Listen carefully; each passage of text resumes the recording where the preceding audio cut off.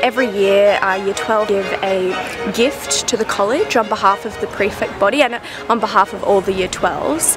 And we decided in 2017 we would commission a painting, and we specifically wanted it to be of the beautiful jacaranda tree with the chapel and the Gloucester lawn, because it's an iconic, I think, heart of Pymble. It's really the heart of Pymble. What is so special today is that we're unveiling it here, where Andrew actually painted it. I remember the first morning. That's the exact spot.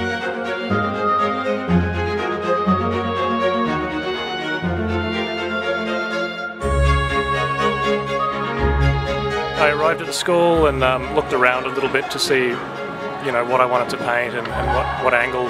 Started with the drawing, pencil drawing on paper, transferred that onto canvas. Started with a warm pink background, and the sky had a bit of warmth beneath it as well. And yeah, began, you know, just looking in detail at the different colours of the bricks, and decided on the time of day that I wanted light and shade contrast. When I came originally, it was not in bloom; it was green.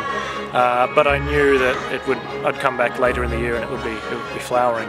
It's really nice now to have something that we can look back on and say that that was our gift to the college, and I think it shows a real moment in time, I think, yeah.